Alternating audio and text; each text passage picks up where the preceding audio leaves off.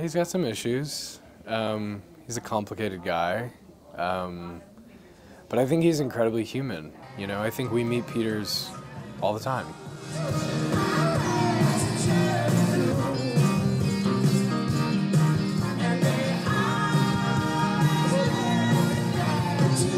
To be in something that's so well received is a totally new experience for me.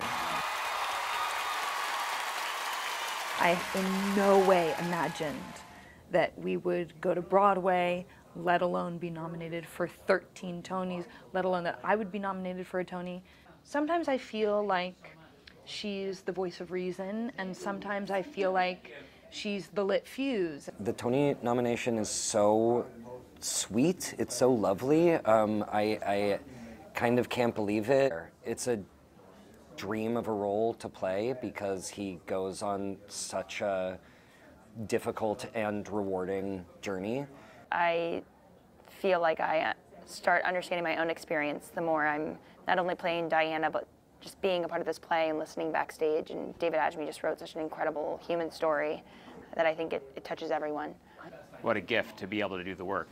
It's been really cool. Got my ticket to the masquerade. Soul to soul, and the money paid.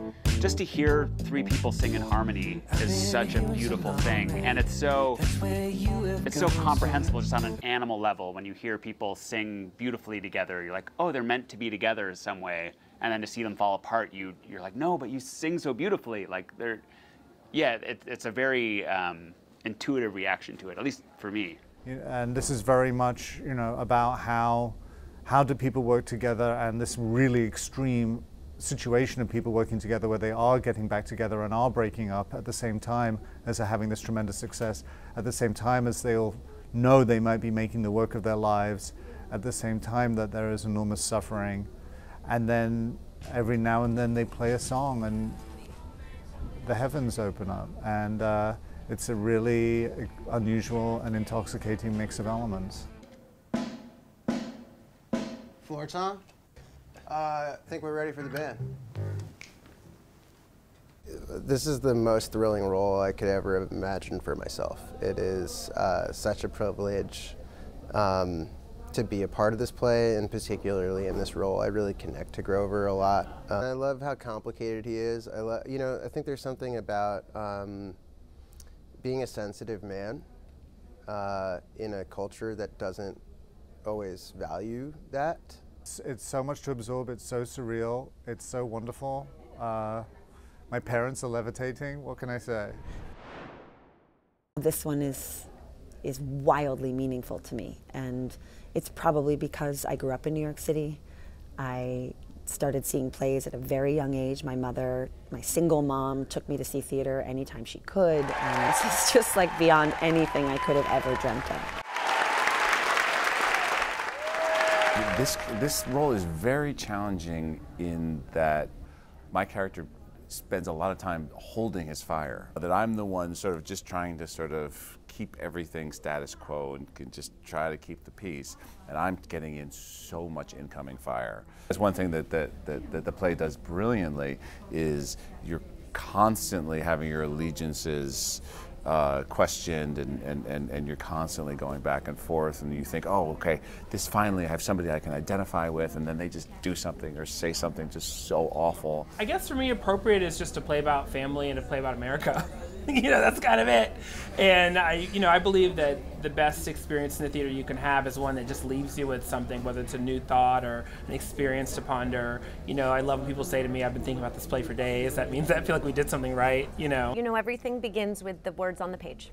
And we had the gift here of a writer who I have privately described Brandon's writing as catnip for actors.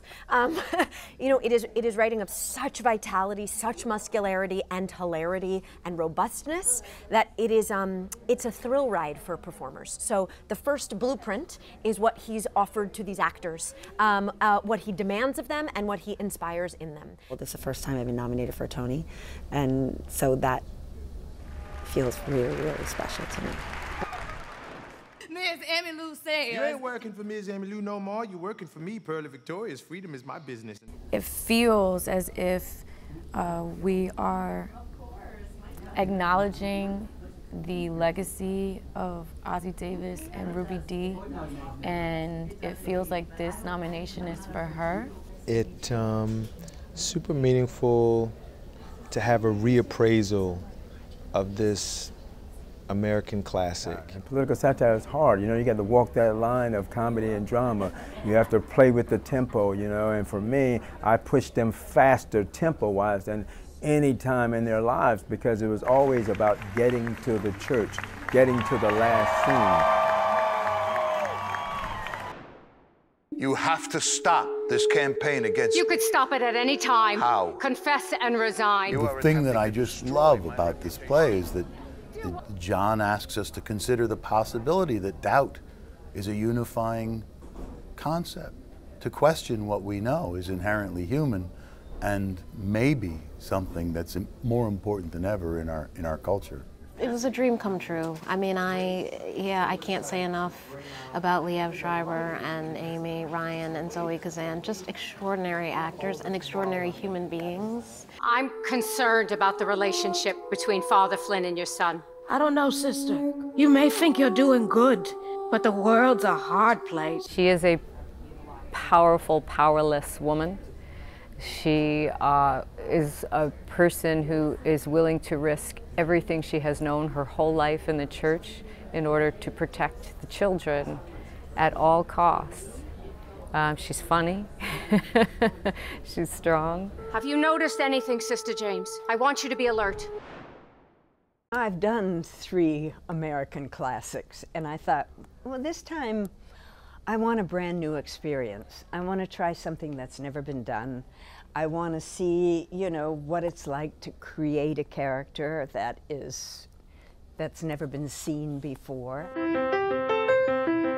You know, it's 40 years in their lives. A lot of times she's in turmoil. I love to play emotional turmoil. I don't know why, but I do. Makes an irrevocable mistake in judgment and then lives the rest of her life really in the shadow of that. It's such great writing that it's inevitable what happens in a way. It feels very lucky for one thing, but it also feels very symbolic. There's really no time that any of us are apart on stage once this show starts. And family dynamics are so specific and unique, and they're also so common in a lot of ways. I think it's one of the great ironies of specific personal writing like Paula's. To be here with the 2 of them is like unbelievably meaningful. When there are only 3 people in a cast, like the system doesn't function if one of the people isn't there, and so it felt like I was just so grateful to the nominators for recognizing all 3 of us. It's an incredible honor. It's sort of a trope to say that you feel humbled and honored by something like this, but it's genuinely true. It's very meaningful. The theater, for me, is sort of the highest bar as an actor. You know, this art form, it's the highest level of difficulty, and you know, you're putting everything on the line and everything to the test every single night. To do this on Broadway was an extraordinary challenge, and working in the round is so hard. But really, we were able to bring it to life in the best of ways. I think it's very elemental, and it honors the original text, but also celebrates Amy's like modern words. It was really incredible. We start in a very dark place. We're using oil lamps and candles, which is a very thrilling thing to see on Broadway and isn't used a lot. And we start in this like dark, cozy nighttime space. As the play grows, you know, we're really tapping into the magic of the Norwegian light. And in Norway, they're very proud of the character of light in their culture. It's very low on the horizon, and it's like, it really does have an incredible feeling. But what happened with Musa? You never spoke to him again? Musa. I talk to him every now and then, but we lose touch. It's a culmination of so many years as an artist trying to break through and have something made on a Broadway stage.